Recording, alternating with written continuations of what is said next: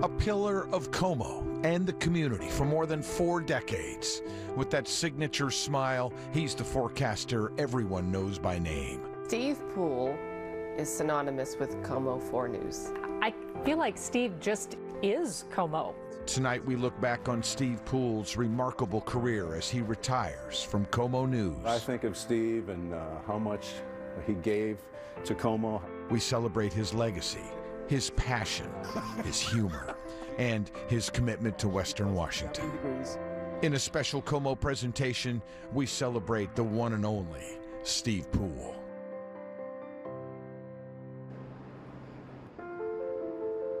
A career, especially a truly great career, is a journey. And this man's very public journey into your living room was set into motion long before the man even knew enough to dream. I had a very good teacher when I was a junior in high school, and she got me interested in debate, and I didn't even know what the heck it was. But she said, come on in here, you can learn about this. And I walked in there, and these people were, they're making a point, and they're just beautifully speaking, and I thought, wow, that's cool. And it didn't have anything to do with TV. It was just how eloquent to argue. Can you make an argument? Can you take a bunch of information and drill it down to where an average person can understand what the heck you're talking about?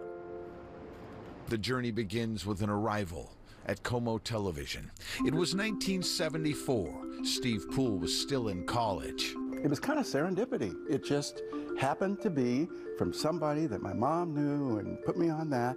It was a program called Action Inner City, and I got a chance to interview people, and it wasn't something that, I think they put it on like at 3:30 in the morning or something, Today's show is about a remarkable documentary on blacks in the Northwest. It aired on KOMO, but it wasn't produced by KOMO. Someone in the building, though, thought he had potential, and so they hired him on at KOMO as a trainee. I, at first, really couldn't believe it.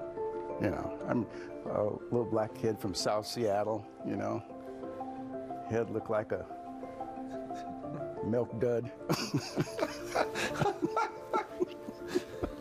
I mean, I was not. You can't say that. Maybe you may cut that out. But I'll put it this way. Cutting anything. Well, let's just say I wasn't a matinee idol. I didn't even think. First of all, I thought I was too ugly to be on TV. It's still debatable. Well, I changed a little bit. This is all real now, man. Ain't no plastic in here. I know people say, God, you never age. Oh, yes, I do. Don't go away. We'll be back with more Window in just a moment. He worked on a show called Window. He did some news reporting. He was the weekend sports guy for a time. UCLA Bruins won the Pac-10 track and field title today at Husky Stadium. There was something there, all right, a skill set. He had a way about him.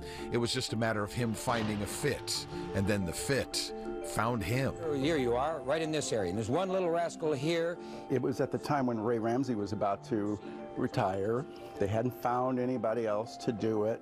And I think it really was a case where they said, I have Poole do it for a couple days while we're looking around, And I got up there and I did. I said, God, this is kind of cool. And here is a young gentleman to watch, that Stephen, because he's marvelous. He went back to school, a crash course in weather from UW climate guru Cliff Mass. I mean, he picked up weather, based several years of meteorology very, very quickly. Well, obviously it worked because he liked it and it liked him, and the rest, like they say, is history. And so he became a weatherman, KOMO's weatherman. Let's talk about our situation, because I know you want to know. You're saying, Steve, come on, what's going to happen now? He continually added to his workload. He hosted an award-winning show called Front Runners. Hello, everybody. I'm Steve Poole, and welcome to Front Runners. And a show called Summer Break. I'm Steve Poole, your host. Tonight we're going to introduce you to a phenomenon called breakdancing. And so the journey took on a direction, and the man laid claim to his place, a place on a news set, and in our homes, and in our hearts. And he held on to that place for a long, long time. This is very deceptive weather. This happens, you know, and folks will see some of that sunshine and think, hey, everything's okay. No, it doesn't work that way. They have a snow advisory up at this time, and what that means is that we do expect accumulations of snow for just about... This is the culprit right here, low pressure. Now, when the storm was at its most intense, we can kind of see this on the satellite image here. That was the thing I liked the most, was to be able to take all that disparate information and know that you're getting through to people so they can make a decision about their lives. That's what got me. That's what really got me. You look further out to sea and you see the clouds developing a bit more, getting a bit more intensity to them. Well, that intensity is going to kind of move in on our weekend here a little bit. Free-flowing. Free-flowing. Ad-libbing, making Absolutely. it up as you go. No script at all. Yeah, those were some golden times. They were. I mean, no offense to the other stations in town, but I think hands down, we were the best. And yeah, okay, we can toot our own horn, but I think there's a lot of truth. You're retiring, you can toot your horn all you want, right? He became a regular fill-in on Good Morning America for years. He hosted the Seattle Children's Hospital Telethon. He wrote a book, hosted a golf tournament. He was on the board at the Museum of Flight and became the first African-American member of the Seattle Golf Club. And along the way, 2 times per show, 3 shows per day, 300 days per year for more than 40 years. He got himself pumped up and ready, and he turned it on. More than 80,000 times he went out onto that news set and lit it up as KOMO TV's Steve Poole. You don't get that good, you don't stay that good without a fire in the belly. And make no mistake, lovable, amiable Steve Poole had a fire in the belly. You know, my dad was in the service, and there was there's a ethos when you're in the service, and and it's like, I don't give a damn, take the hill. Take the hill. And that's not a bad thing. It just is. So I was told from this big, if you have something that you have to do and it's important, do it. Get it done. No excuses. The journey, the career had so many highs, but there were lows too. And they left their marks. As you know, when Kathy passed away, it was a tremendous, I still miss her. Yeah. Everybody does. Yeah, yeah. When we lost her, we didn't really change, individually, but it wasn't quite the same ethos. Yeah. Right now. This is for you, Kathy. I love you.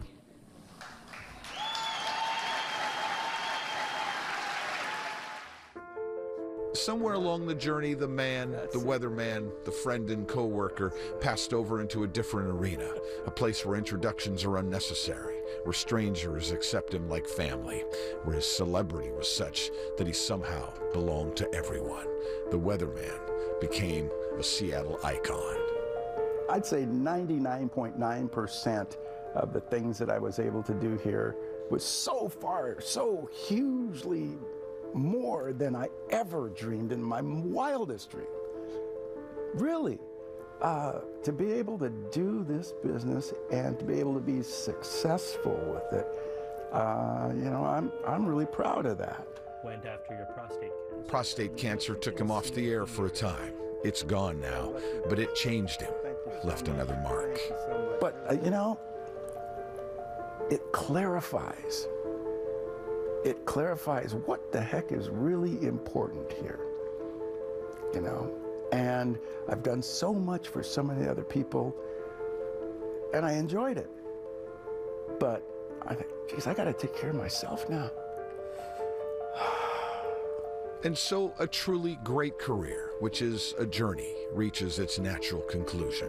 And a graceful, generous, decent man, a friend who's danced on the high wire in front of a green screen for more than 40 years, visits one more time and then exits so that he might write his second act, so that the beautiful journey might continue.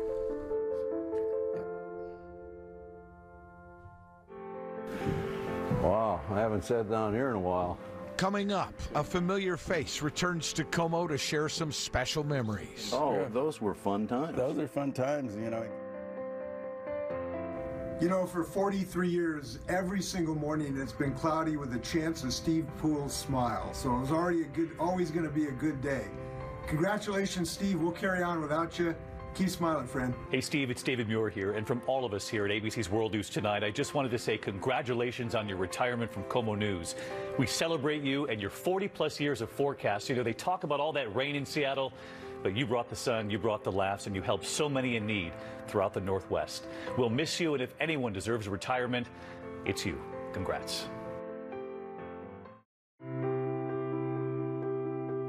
When you think of Steve Poole and the illustrious career that Steve Poole has had and all that he's given to all of us, it's impossible to sum it all up right now in such a short period of time. He's such a great personality, he's such a nice guy, and that came across. I mean, Steve was being Steve on TV and people just loved him. Well, let me ask you guys this. I mean, this is how many years on this set, the two of you, and then I came a little bit later, but how's it feel to be back out here? Well, we were 27 together, yeah. But this guy was here long before I came here, and he's been here after I left. So this is the guy who's put in the time. It's kind of frightening, though, because it just goes and goes, and you don't really think about it. Everything is fine at the fair. We're getting along great down here. Dan, Kathy, back to you. Just don't go get a bacon burger or anything like that, Steve. No, hey, just a... Yeah, you should never have brought that up. What happened? Kathy, you gotta be careful. I tried to calculate how many hours we were on the air, and it was just, I mean, hundreds of thousands of hours, and to me it was mind-boggling. We were really good. I thought we were really good that time. When that phase, when it was Kathy and you and me and Dan, we tore it up. We were clicking. It felt like we were clicking. Well, you know, the key to that, I think the big key to that was not only, you know, can I say that I think we were really good at what we were doing, but we were best friends. We loved each other. We trusted each other. I knew that Kathy had me. I knew that when you came in, you were on a roll. I knew the weather, whether it was good or bad, you had it covered. You were keeping us informed about the weather. It was a great time. I think back on those times, and I just really feel blessed that I was a part of it. I think that the other thing that was so precious to me is that we liked each other enough that when we left work, we wanted to do more. We wanted to, we wanted to rent an RV, and take a trip together. Take a trip together. That doesn't tell you that. Boy, I don't know what else I can say. So let's talk about real quickly Apple Cup. Because there were so many Apple Cups that I sat here, and you sat there, and Kathy sat here, and I felt like I was the referee because I was not a Husky and I was not a Coug.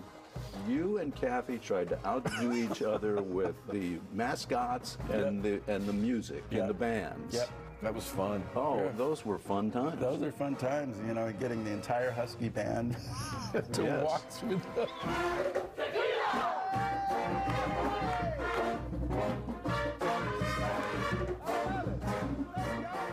It sounds so silly, but it was a bonding process for us, and I love the fact that we were able to do what we did as well as we did for as long as we did. That to me, and that doesn't happen very much in this business. Yeah. God, this guy is such a good friend and such a great coworker, and I know how much you loved KOMO, and I know how much I loved KOMO. I know how much you gave to KOMO. I hope that you enjoy retirement as much as I do. Hey, I mean, what is it about Elvis that you like? Still to come, Steve's eye for young talent and his on-air appetite. If one is fumbling around in the dictionary in the G section and looks for good guy or gentle soul, you'll find a picture of Steve Poole. Seattle has been lucky to have you, Steve, and so were we at Good Morning America.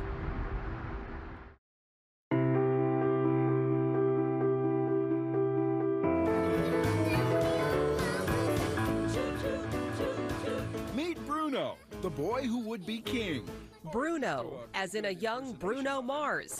And how about an up-and-coming Sir Mix-a-Lot? How do you get started doing this? I mean, it's pretty hard work to get... Let me explain it to you, man. It's something like this. You get on KOMO and you take the mic from MC Steve Poole. It's my... All of a sudden, we had growth right after that.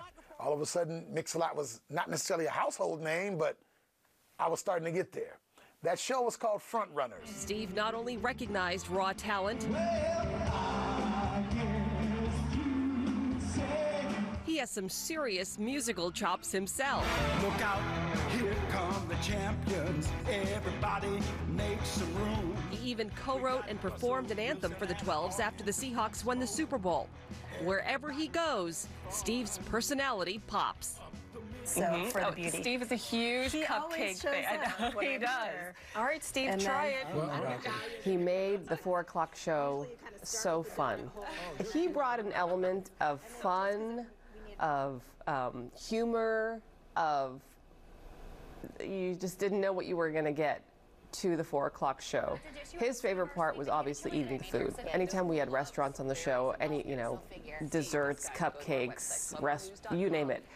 Steve was the first person to come out to the newsroom. It's like working with a good friend. Man, that looks so good. But this friend has a lot of experience, so when you show up at work, you know that he's always going to bring his A game. He is always going to be a true professional, and you don't have to worry about anything because Steve Poole is there. I think some of my best memories will always be hosting Seattle Children's specials with him. And Steve would give each person his attention. He'd take lots of pictures, he would talk to people and really engage and hear the stories that they wanted to share. And seeing him do that, giving his time to people who really were excited to meet him, just seeing how genuine he was with everyone was just always a real treat. I enjoyed seeing it and enjoyed seeing how much it made other people smile. Steve's unique. I mean, not only are there big shoes to fill, but he's got unique shoes. He's got Steve Poole shoes, and only Steve Poole can wear Steve Poole shoes. Coming up, Steve's thank you to the viewers of Western Washington.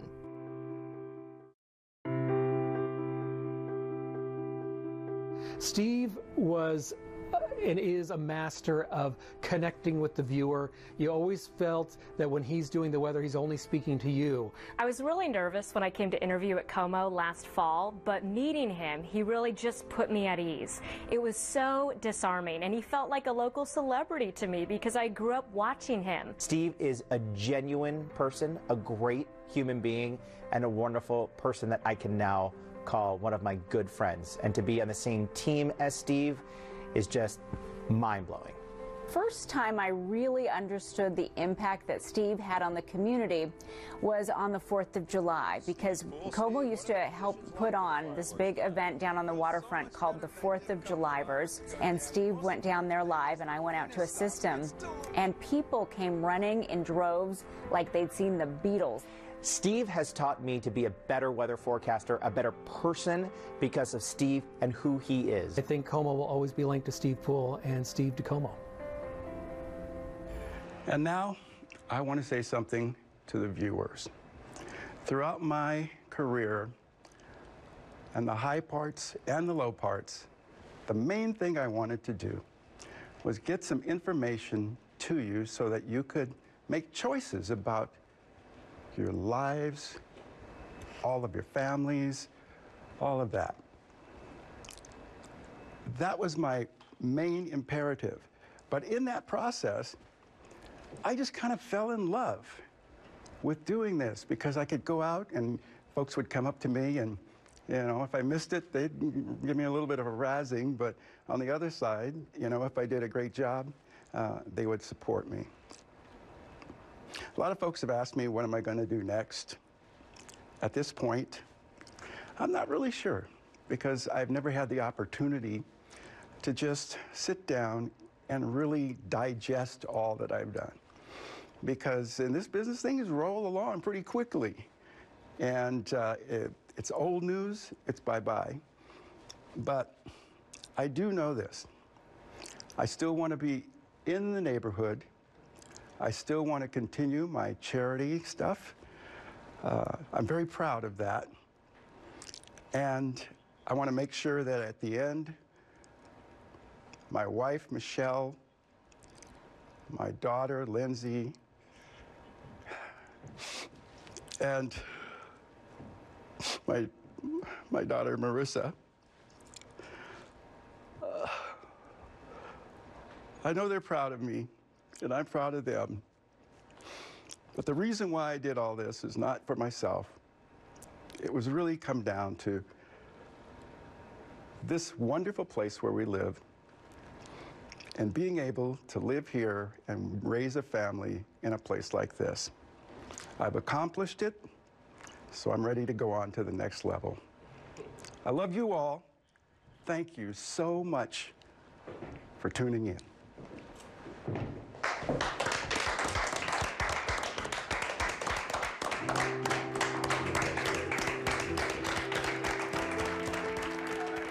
I will miss it.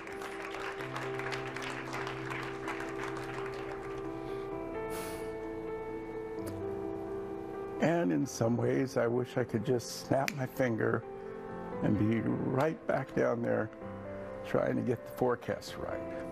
Steve, I want to thank you for being such a wonderful friend and coworker. Thank you, Steve. Thank you, Steve. Thank you, Steve. Thank you, Steve. Thank you, Steve, for all you have done for Western Washington. Thank you, Steve. Thanks, Steve. Thanks for everything.